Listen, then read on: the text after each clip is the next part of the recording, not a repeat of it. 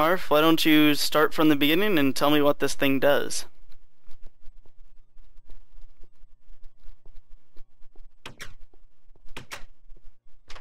No, basically you input raw materials in that diamond chest in there. And then this comes out of the wall with this redstone torches. Yeah. And it comes across this diamond pipe here, which sorts out basically anything that shouldn't be in the system gets sorted out and thrown in the junk chest out front. And then it, this tube here accepts sticky res down the green side. Goes into the extractor here. The extractor outputs back into my sorting thing here. Then sticky resins, actually it bypasses that completely and just goes around it. And then the next stage is the macerators. Anything that is an ore. So copper ore, iron ore, tin ore, and coal all go down into the macerators. And each material has its own macerator. And then they come out of this darker tube here, back into the system. Nope. And then they come across here. And this one here, this diamond pipe, sends iron up into the white. Iron ingots up into white. And it sends copper dust, iron dust, tin dust, and sand down into the furnaces. Now the iron ingots, and each one has its own furnace. And the iron ingots, that top pipe up there that has the yellow and red, and then on this side it's got blue. Yeah. That's a distributor pipe. What it does is I can set, like, I think that 2... Don't right-click it, we might crash. Okay, it's got 5 going down the dark blue and verse 8 going down the yellow. So it's a 5-to-8 ratio. Okay. So all the ingots come up into there, and 5 of them go down the dark blue, which goes back into the furnace steel here, and smelts it into refined iron. Okay, so yeah, get your refined iron. So yeah, so 5 of them go down there, and then 8 of them just continue on in the yellow back into the system. They don't get refined into refined iron, and the refined iron comes back into the system. But basically, that's the 5-8 ratio for refined iron versus non-refined. Yeah. Yeah. Then it goes back into the system. This one here pulls out the rubber and the copper, which, since it's after the extractor and after the furnaces, all the rubber and copper go in here. And then this is an automatic crafting table here. Okay. And that's the Mark 1 because the 2 did not work. That's the Mark 1. Yeah, Mark 2 doesn't. So that makes the copper cables. Yeah, the Mark 1 has to pull from a adjacent chest. Okay. So that's why I've got this golden chest next to it. And that's what all the raw materials, that's what the copper and the rubber flow into. Okay. And then whenever it can craft, it will start crafting. And it will send that up around into the iron pipe right here, back into the system. Okay. And then one thing that I have here is this purple pipe down on the floor. Yeah, what does that do? Directly below the chest here. Let's say this chest fills up with like all rubber. Like I've got a huge imbalance in how much I've fed my system. And this thing fills up completely with rubber without any copper in it. Yeah. Well, once it's full, the items are going to just drop to the floor. They won't, since they can't fit in the chest anymore. So they will drop, and this purple pipe picks up loose items. Very nice. So the purple pipe feeds it back into the system. Nice. Okay, that's pretty smart. So that if something overflows and I don't realize it, I don't, they don't just sit on the floor legging things and then despawn in 5 minutes. Yeah. Instead, they go into the system. I should call it loop, because that's what I've got going here. Yeah, it's a... Okay, so now this next diamond pipe takes the iron ingots, the refined iron, the tin, redstone, copper cables, batteries, and iron furnaces.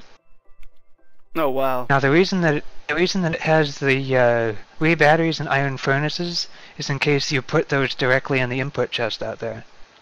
Okay. The system can still handle things that are partly assembled.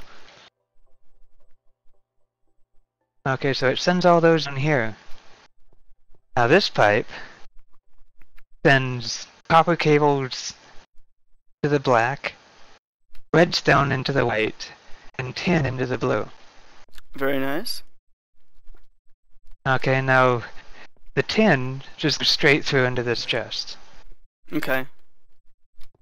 And what is this crafting table meant for here? This one here is for rebatteries. Rebatteries. Okay, that's... Now, as you can see, rebatteries take copper cables and redstone. Yes. And if you come over here, the electronics over here. Turn around. Okay. Over here, electric circuits also require copper cable and redstone. Yeah.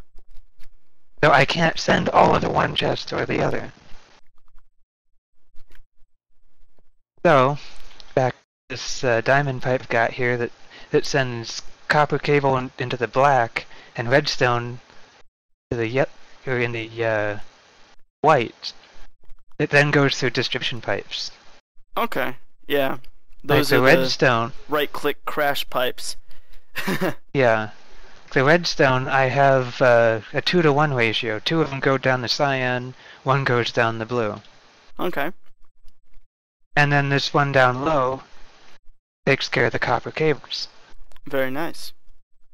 Which that one's a 12-to-1. Okay. So only one goes down the dark blue, and 12 for every 12 that goes down cyan. Because that's the ratio the system uses. Finished product. Yeah. And then everything else passes directly through the yellow here. This iron pipe here is the rebattery. The rebatteries that are crafted over there come into the system here and are directed into this diamond pipe. Okay. Now this diamond pipe sorts my iron. So I've got the same thing going on here. Yeah, the rake iron goes down blue and is crafted to iron furnaces to this chest. Okay.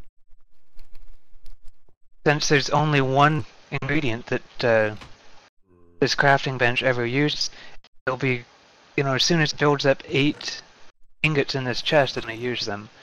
So this chest will actually never overflow. Yeah. So that's why it's not a gold chest, it's just a regular chest. Yeah. But just in case something fails, I do have the purple pipe below it. Might as well. Yeah, the pipe runs right by it anyway. Okay, now the refined iron, I send down the red here into another distribution pipe. Okay. Which sends, I think 2 of them, I think this is a 2-to-3 ratio. 2 of them go down the cyan, 1 goes, and 2 down the cyan, 3 down the yellow. And the cyan leads over into my electric circuits.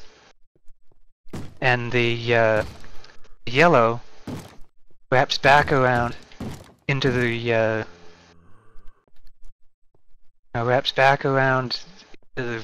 pipe and goes over here. Okay. Which makes the generators. Generators, very nice. You can see the recipe I used there. Yeah, that's a good recipe too. Yeah. And then the generators come out top here.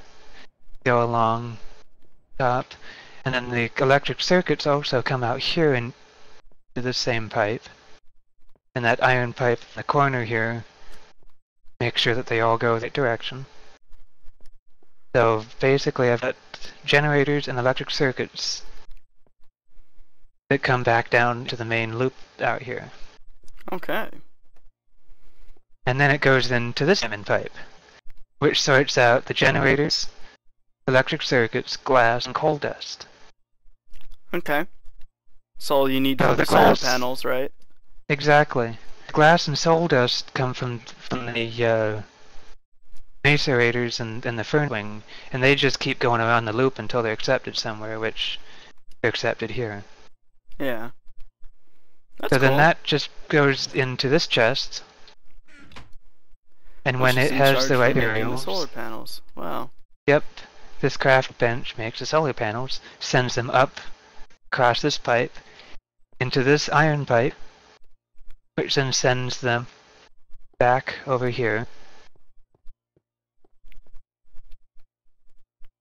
into this diamond pipe. Now what this diamond pipe does is it sends the solar panels, the finished product, down and into the chest out front. Okay. And that's where you're crafting your medium voltage, right?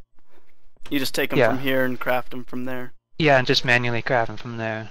Actually, the Probably low a lot voltage and easier. then the medium voltage. Yeah. Now, let's say a chest overflows, right?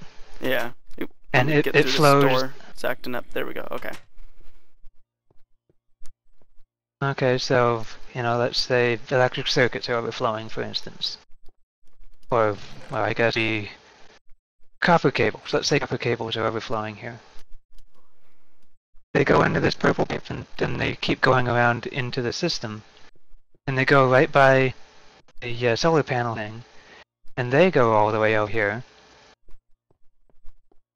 But since this diamond pipe only allows the solar panels to go down, it sends any other material that's still left in the system out front. Okay. And it actually drops them as an item. Because everything's sped up with golden pipes. There's also a multiplayer glitch that shows items going down the wrong pipes when they're actually not, just purely a visual glitch. So to get around that, I drop them as an item, and then pick them back up in the obsidian pipe, and then they flow through here. So if anything is flowing through this pipe out front here, I know there's a problem. Okay. And then I have to go in and remedy the problem. Yeah. They'll just continually go around in a circle until I solve the problem. Very nice. I like that idea. So that's what this pipe front is for. Very cool. When if there's anything going through that pipe, I know I've got a problem.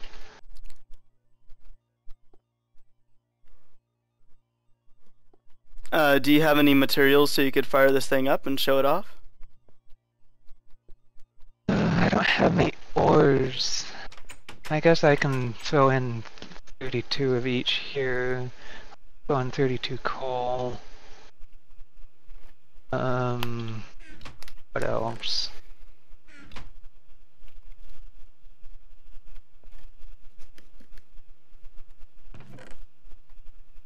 That.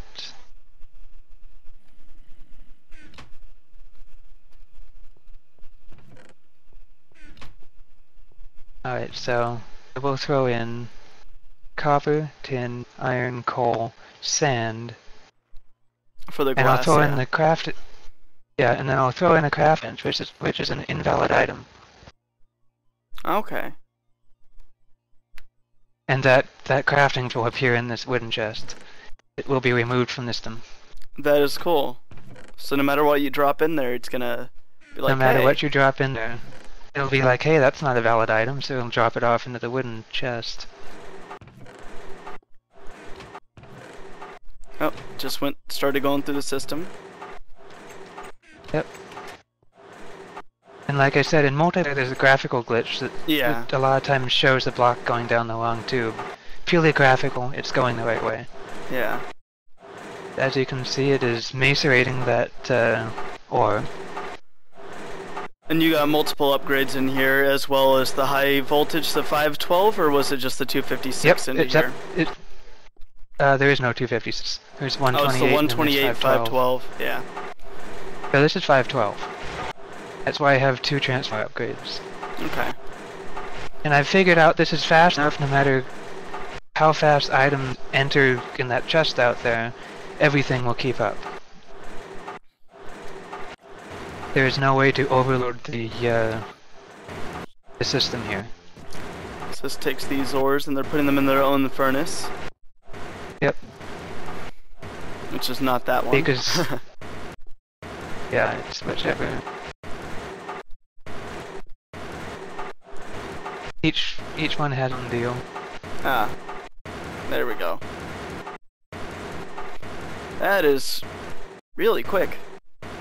And since I'm not using the rotary machines, no, this only takes power when it's processing stuff. And only the machine needs is taking power. Very cool. And then as you can see, the copper's coming this way. What does it actually need to do something?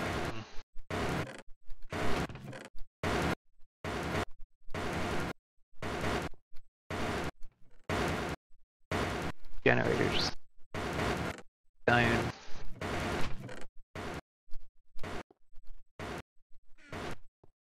Regular iron.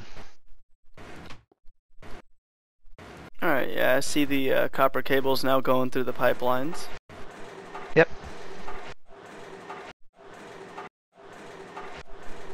Along with those graphical glitches. Yeah.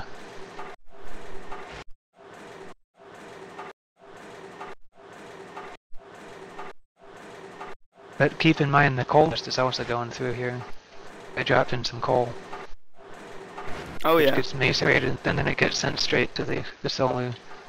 Yeah, and that's already moving over to that box right now. Okay, and you can see the iron loop going here.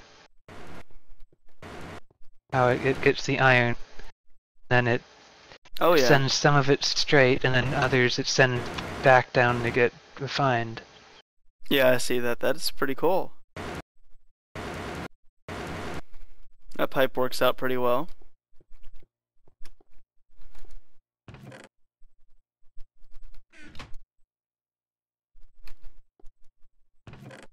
Ah, oh, I just saw a generator. Yep. I just see a solar panel going through there. There's a solar panel. Finished product. A couple of them going through. That is really awesome. So you made a fully automated solar panel factory. Yep. That is it very doesn't nice. do, like I said, the solar arrays or any of that. These are just the solar panels. They only provide 1 unit of power per tick. Yeah. You know, you can use the tin wire for these things if you wanted. So do you got any plans for the future for this place? Besides the quarries, obviously, but... I'm gonna try to stay away from quarries. Ah. Oh, you're gonna use the one that just does the ores? Well, I'm going to try and go with the brute power, or the brute power method, using these things, these mass fabricators. Gonna power a bank of those things eventually, which generates matter out of energy. And see in this chest, I've got the UU matter. Yeah. 9 UU matter in the crafting grid makes a diamond. Okay. So then with the diamond through equivalent exchange, I can get whatever I need. Yeah. So I'm gonna try to brute force this with energy. Very cool. Very nice. Which is why I need a solar panel factory. Yeah. Because these, like I said, one high voltage solar array has a EMC value over 5 million. Exactly. When you add up all the raw materials that go into it. Well, very cool. Thank you for showing me around. Yeah. So, you remember, I threw in a crafting bench. Oh yeah, and there it is. And there it is. The invalid items. Yep. That's really cool. Oh, it has the finished product? Yeah. Some more has gotten in there already. That's really cool. More finished product there. Alright, well, again, thank you for showing me around your place. I'm gonna get out of here before you kill me. Bye-bye.